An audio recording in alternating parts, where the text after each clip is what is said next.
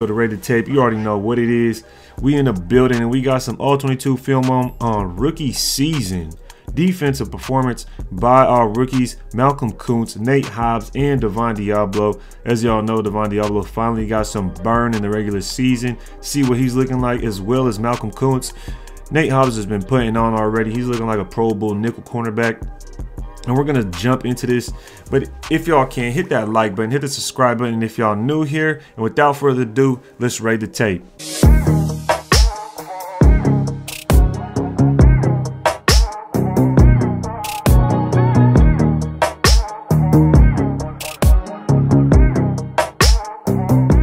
All right, now on this first play, I already got him chalked up in order of Malcom Koonce. He only had a couple of plays. I believe he played only so many snaps. I think a handful, maybe 10. And there was a couple of plays I seen that were obviously stood out to me. One was the sack, but let's go ahead and hop right into it. On this first one right here, we have Malcom Koonce lined up to the left of your screen. He's lined up right over the tight end, gives up a long arm, stands him up, gets low, and gets to Heineke. Like to see that, how he gets that bend. Let's go ahead and go back. Watch it one more time. Right here to the left of your screen. Stands up the tight end right there. And obviously the tight end is going to go ahead and do a drag. He's just going to go exactly. He releases Koonce. But what I like mostly is that Koonce continues to drive. He gets low and watch his arm go ahead and swipe down. Gets low, gets that bend, gets the angle on him, looking like he's crawling on the floor like a centipede, and he gets there, puts his hand down, and we've seen him all off season. This is exactly why you do those drills. So we're getting in that work right there. But right here, we're gonna see Malcom Koonce shooting off the line, just straight up bull rushing through that right tackle.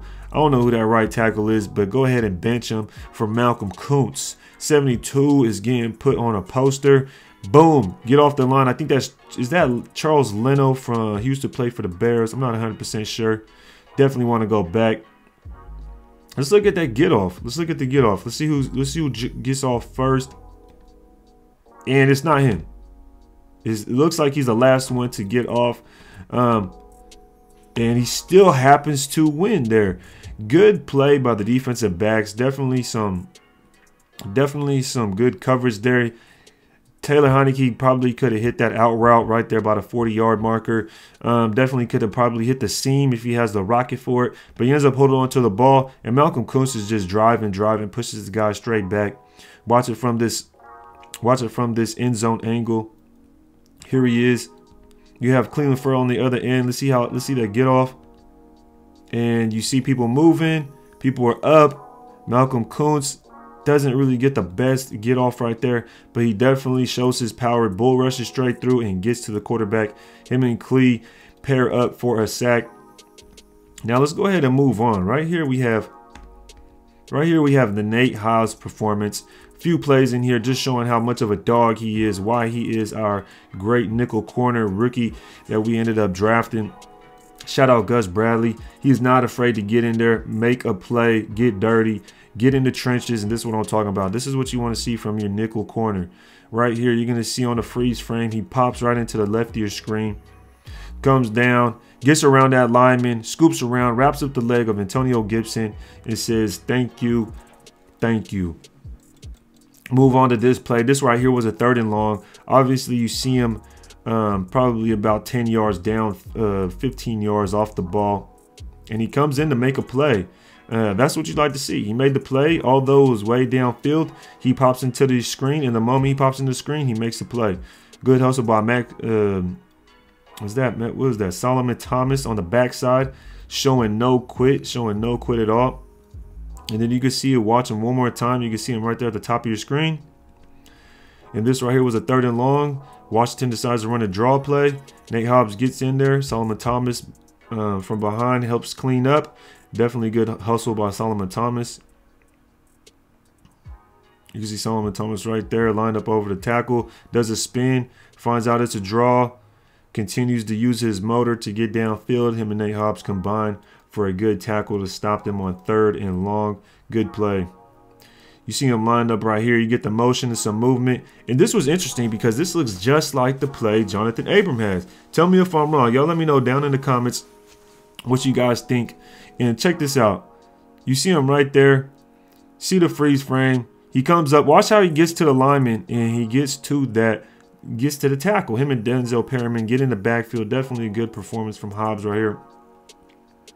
He's just showing he is not afraid to get in the trenches. And this right here is showing, okay, we can get work in them trenches. But what about when we get in the backfield? What about when the ball is in the air and then you actually got to play some coverage? And here we are getting in the right spot at the right time, and we come up with an interception. This is what you like to see, you know. And this is an example of why I always say, from you know, kind of in my opinion, that Gus Bradley puts guys in position to make plays, and it's up to the players to actually make the play, because you see here Casey Hayward actually dropped it, but Nate Hobbs was there to clean it up and actually create the turnover. So shout out to Nate Hobbs. Rookie season is upon us, and we're seeing the performance. Divine Deablo coming up with a tackle right here. Nothing too crazy. You get the motion, you get the movement. He's trying to diagnose, and finally he comes up to clean up for the tackle. Number one thing I would say about Divine Deablo is that it seems like he's still processing somewhat, but he has that speed. And the moment it clicks, the moment he ends up not hesitating, and you'll see here he kind of has a little hezzy, I feel like, right there. He kind of hesitates, almost as if the running back's going to cut back. But I think if he just shoots the gap and goes straight for Antonio Gibson, he blows him up, man. Honestly, you see Abram is getting picked up by two guys. Maybe that was part of why he's running so free right here. But he still forces him to go outside. Brandon Faison comes up, makes the tackle. Good job forcing him outside and going to help clean up. Here you see him lined up right next to Perriman. He comes up through the blitz in that B gap, and it disrupts a pass, but he ends up forces a high pass actually. But he still gets in the backfield. What I like to see from him right here is get in the quarterback's face. I know that the lineman kind of pushes you there, but kind of, you know, I think you could jump, smack the ball down if you can. It's like he didn't even really go for the quarterback, but I see the lineman definitely pushed him. So let's go on to the next play. Nice, just fills the gap, playing that inside backer right here. Looks like he came in for Perriman, got KJ right next to him for the assistance. Goes up, boom, fills the gap. Would have definitely liked the contact to have stopped where he met him. You got to be a little bit more downhill, but he's out here making plays. He's out here getting around, trying to be fluid, definitely showing off the speed. It's his first game, and I think this is we're just getting started, man. I definitely think we're just getting started. You see him push outside, taking the spot of KJ Wright. In this instance, Corey Littleton actually. Interesting. Go ahead and get some movement. You get the shift from the O-line. You get a play action pass, and you see him out here in coverage. And in my opinion, this isn't his fault. Brandon Faison needs to get his head moving, right? And I'm gonna go back to this one, and I'm gonna say I'm gonna just give you my opinion why I don't think it's Divine Deablo necessarily, right? He could have definitely continued following him, but at this moment right here, right, he's in the middle of the field. There's three players at the top of the screen, okay? You have Divine Deablo here, you have Brandon Faison, and you have I'm not sure who that is. It might be Nate Hobbs. Now, we've seen this against Pittsburgh. Casey Hayward released this guy who's doing a post and is going to run straight into the safety, released him and then cuts back to the tight end. But Brandon Faison doesn't do that. Brandon Faison continues to follow the receiver, and that's when you get that opening. And that's basically what Taylor Heineke was waiting for. Hits him right on the button. That's why we need to definitely get definitely need some cornerback help. I wonder if Mullen was there, how he would have played that. You don't really know, obviously, because we haven't seen Mullen in some time, but we definitely need cornerback help with this. I didn't like that play right there, but Divine Deablo with the speed and the instincts to continue carrying out to the play and finishing it before he gets to the end zone. This play right here is the best play in my opinion.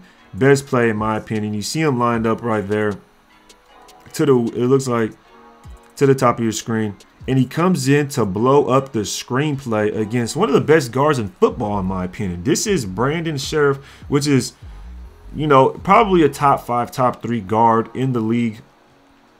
You know, and you see him come down, pop him, pushes him back, and then gets in to make the tackle. Really a solo tackle. It wasn't even an assist or anything.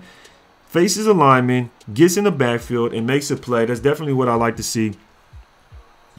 If you guys like this video, please hit the like button, hit the subscribe button if you guys are new here. I definitely do film breakdowns all the time. If you like watching film, make sure to hit that join button, join the membership, so you can go live with the members and we could watch film together. You could join the stream and we could definitely talk more football, especially Raiders football. Until next time, though, you already know what it is. Rate the tape.